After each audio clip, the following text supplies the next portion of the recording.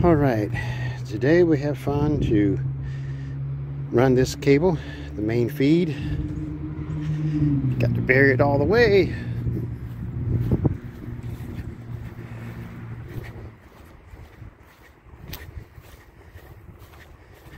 All the way out here. And then we'll figure out exactly where we're going to put this to feed over there. But as long as we can get to this building, that's the hardest part. So let's start digging. All right, we got this all put in. Fun part was getting right through here because they had nothing but concrete pieces, like somebody had a sidewalk or whatever, and they broke it up and they laid it all, poured it all down in here.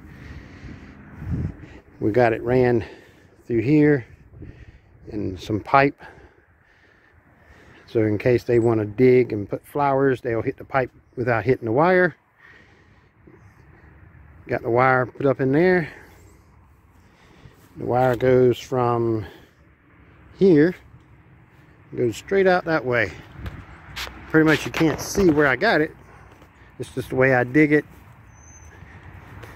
Instead of actually digging it up, I just put a split in it. If you look real close, you could probably see it.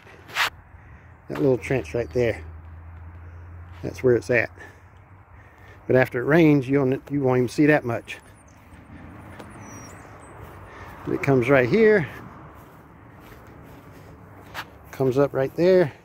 And I got all the extra wire rolled up here because I don't know exactly if it's going to do what I want it to do by putting a pole right here, basically where these bricks are, and put it right up there and point it between them first two trees and see what kind of speed we get. But that's what we're going to do Monday.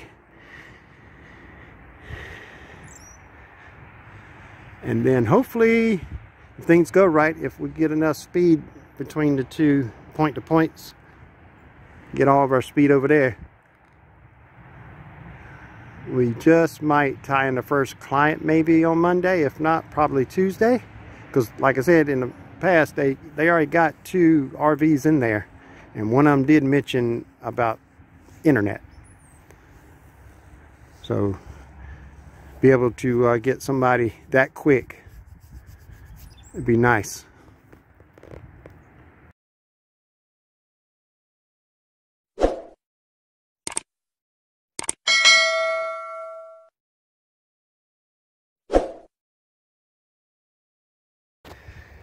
All right, we got the pole mounted. Got the radio up there. This one here says it would do 300 at the distance that we're going to be going, which is more than enough. 150 up, 150 down. Haven't had an RV park yet hit the 100 mark. Closest they came was like 80, so this shouldn't be much difference.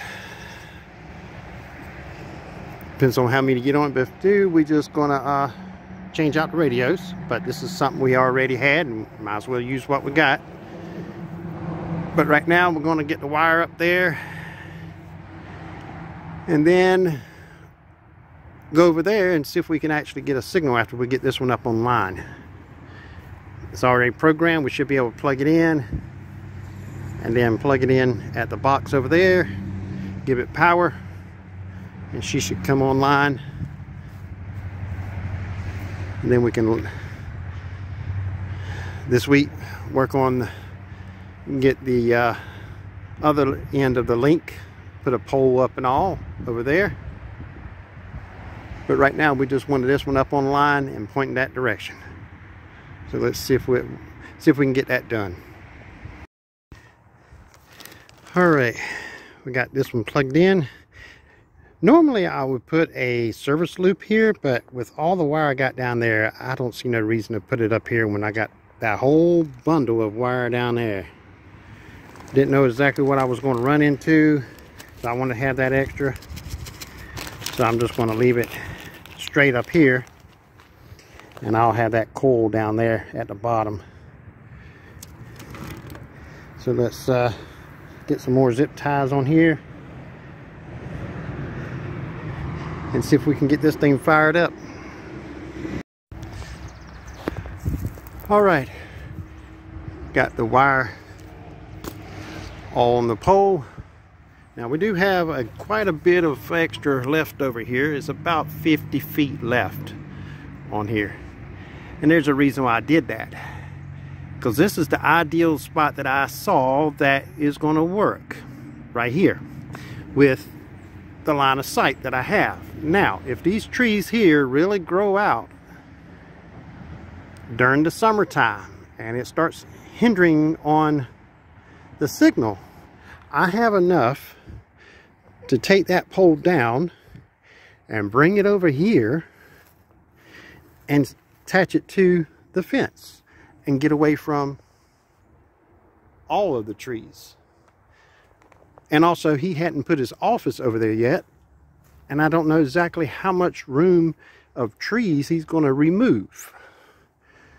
So if he's going to move a lot of trees over there to get his office in there, only thing I have to worry about is these two trees right here. And I can keep the limbs on the bottom of it from top of the fence up to maybe 4 foot, 5 foot, keep them completely trimmed off, cut them off. I have line of sight.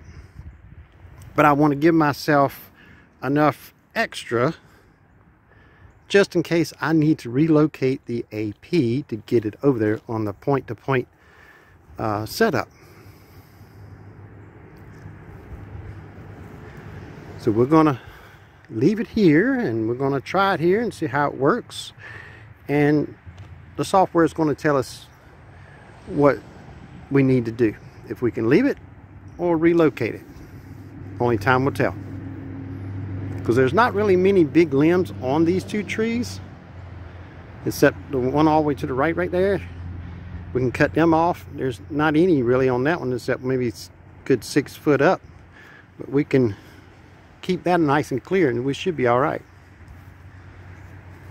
But let's get over there and see if we can get this one up online and see if it shows up in the software. All right, we got the router in there. The PoE is up here, which is feeding the router, then goes back and feeds the radio. We got to get another Ethernet cord plug in here so we can actually turn the PoE on port 4, so to go through and turn on the AP and see if we can get it to show up in the software.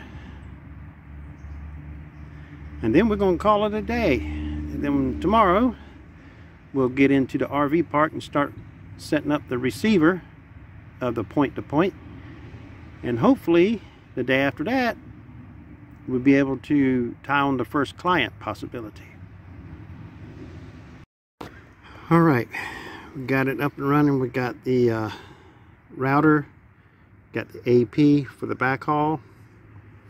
It's all up and running. Now we just got to get over to the RV park tomorrow. Hopefully we won't have as much rain we had in the last 48 hours, and be able to get them start getting connected over there. But this part is done, except closing it up, locking it up, and getting out of here. That's the only thing that's left to be done. But she is up and running.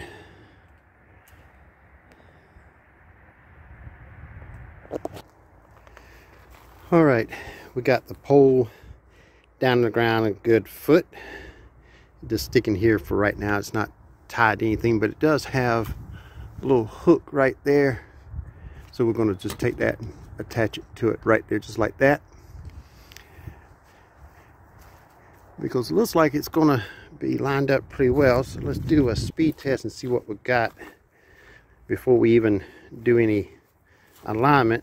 I'm just pointing it in direction where them two trees that I was putting the other radio in, pointing between the two. And right here, if I stand here, zoom in or not, let's see where they at. If I can see them trees. Them two trees right in there.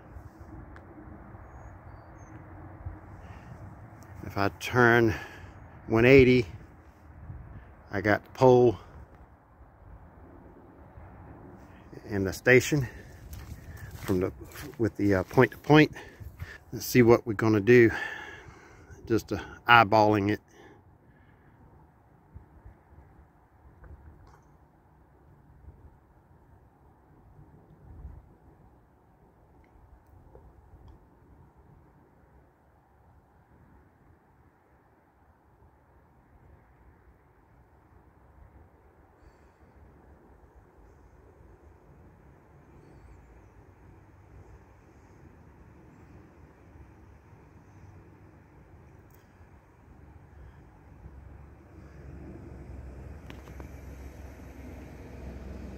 That's more than enough what I need over here. If I need more, I can just turn it up at the back hall back there at the house and get more. But that's more than enough. That's what I got at the other RV parks, and I've never seen an RV park hit over 80 at any given time, even in the middle of July. The highest peak, I think it was like 81, 82 is the highest it ever peaked. So 200 is more than enough to feed this place.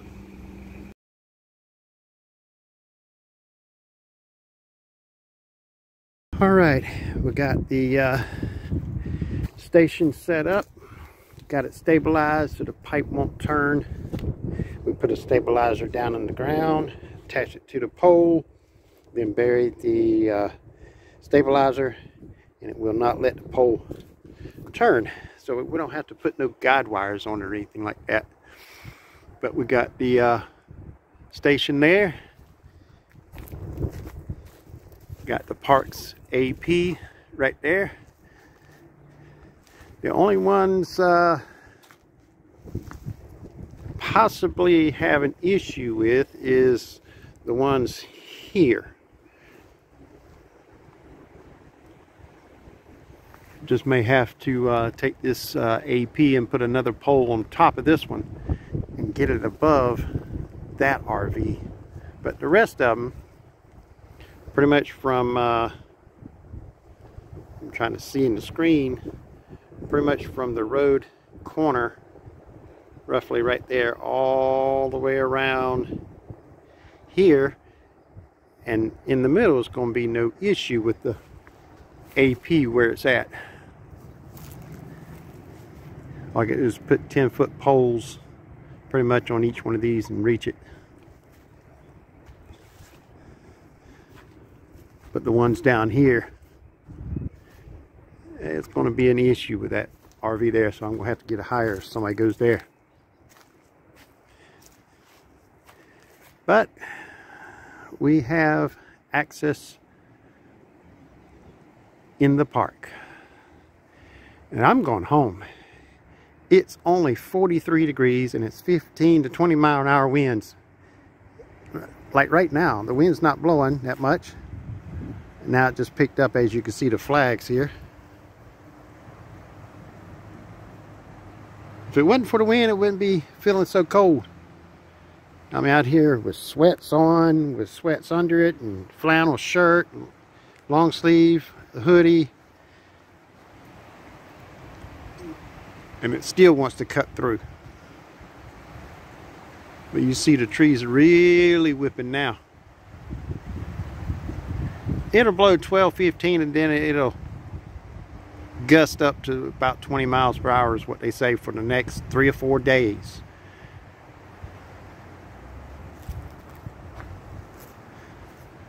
But we got this one up and running. Now we're just waiting for some clients to get on and waiting for the owner to come in so we can actually get him some internet here in his temporary office, because he's going to build an office over here. sometime. But right now, this is going to be what we're going to have.